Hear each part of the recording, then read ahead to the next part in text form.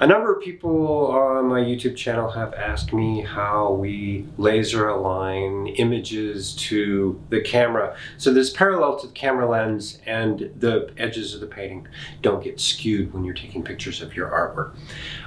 So what I'm going to talk about in this video is how we do that and how you might do that. And I understand that this might not be a solution for everyone because it can be a little bit expensive to get one of these and to do this, but this is how we do it, and I'll explain how and why. What we use is this, it's called The Parallel by Versalab, and if you go on Google and look up Versalab, you can easily find B&H Photo and other places.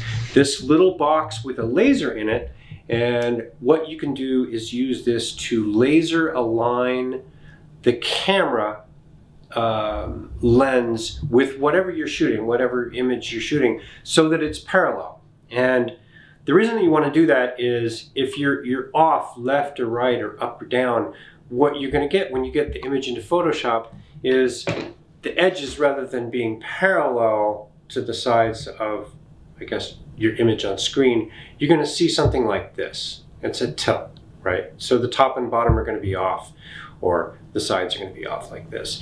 And certainly in Photoshop, you can skew the image to bring it back into parallel. And you can do some pretty amazing things with that if you didn't get it right. But the best solution really is to try and get it right out of the camera. If you're a photographer, you know that. So we use this, and let me show you how we use this. We take this little box with the laser inside, and we place it directly on the lens so that it's flat against the lens. Then on what we're shooting at, which for us is a wall, we have a mirror. And the idea is that the light, the laser light, is going to come right back to that hole where it's coming out of. And then you know that your artwork is parallel to the lens. Now, with our camera here, we've got it at it's parallel to a wall, the wall is parallel, etc., etc. So it makes it a lot easier for us to be parallel even without this.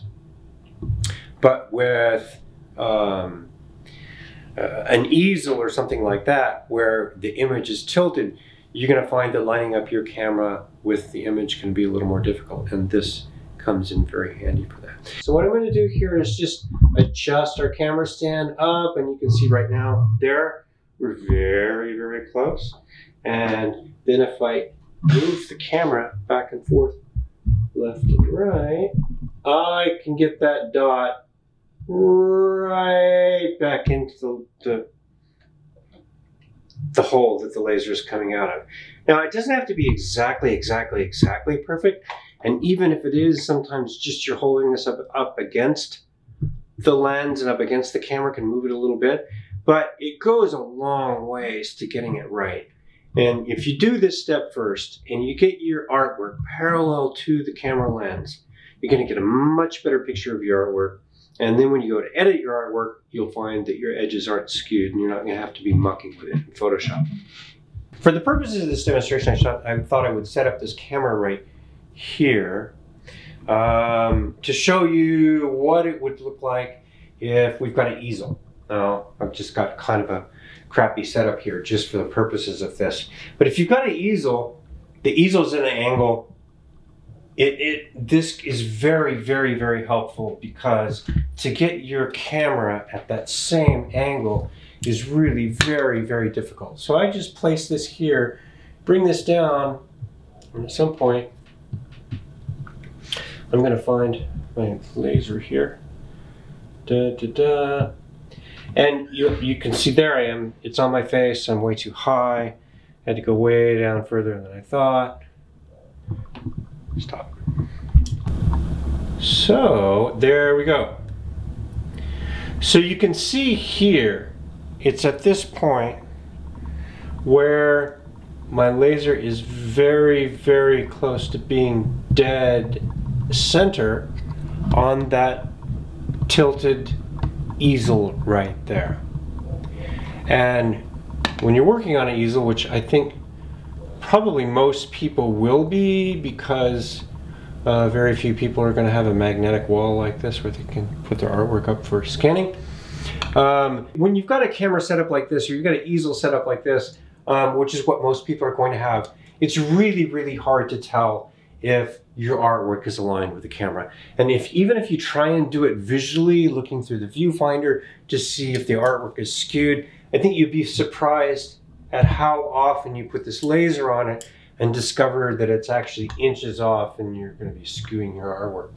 So if you are a professional that's doing this, or if you are an artist that regularly shoots your artwork and you think it's worth it to either buy a VersaLab like this or something similar, or maybe use a 3D printer to somehow get a cheaper laser in a box like this and make it work, this will go a long ways to helping you align your artwork with the camera and get better shots straight out of the camera so that your artwork is not skewed when you bring it into Photoshop.